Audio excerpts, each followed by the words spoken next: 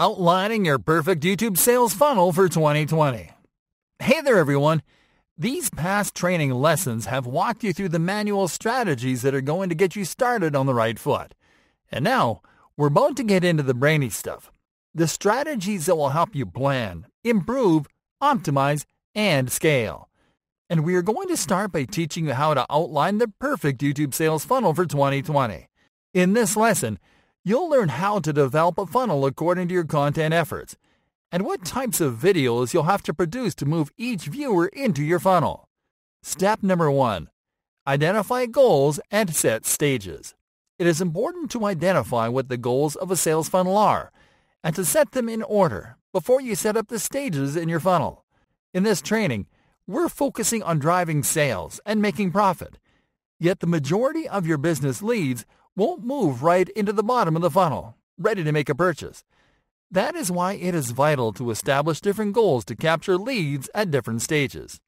You have to see the sales funnel as an inverse pyramid that goes from top to bottom. On top are the leads that are less likely to convert, the leads that may not even be aware of your brand, and that you have to suck in.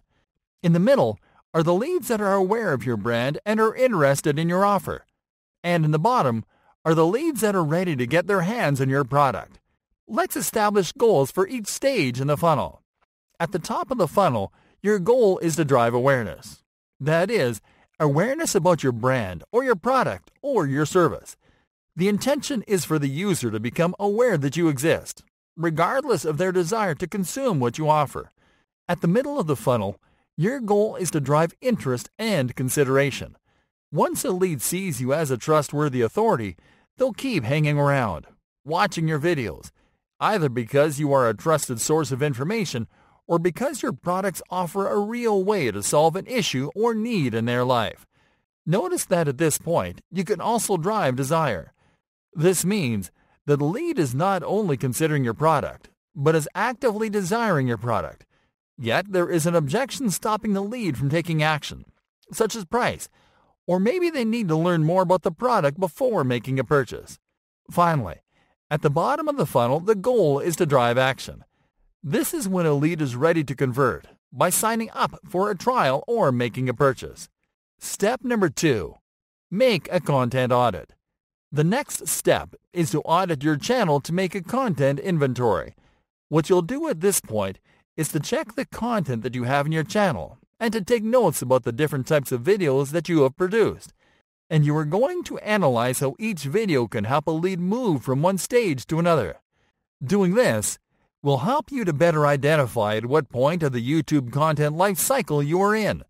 For example, you might find that you have more videos that are simply optimized to help people find your videos on YouTube, but that don't push your brand or products too much.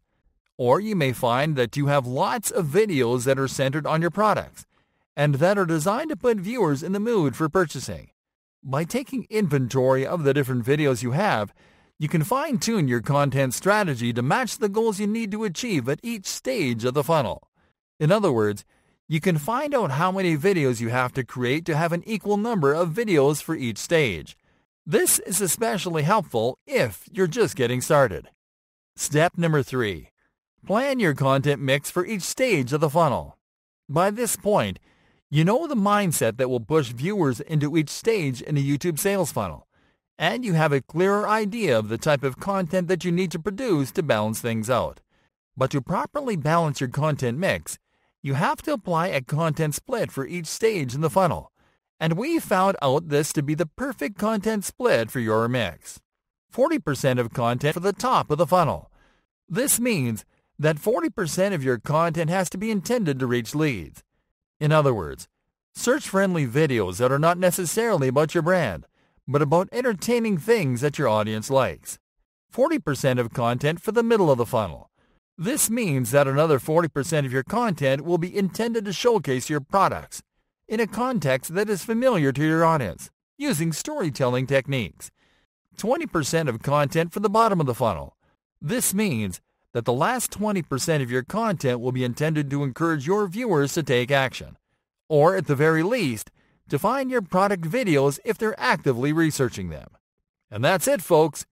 You can design an agency-level sales funnel for your YouTube business in 3 simple steps, guaranteed.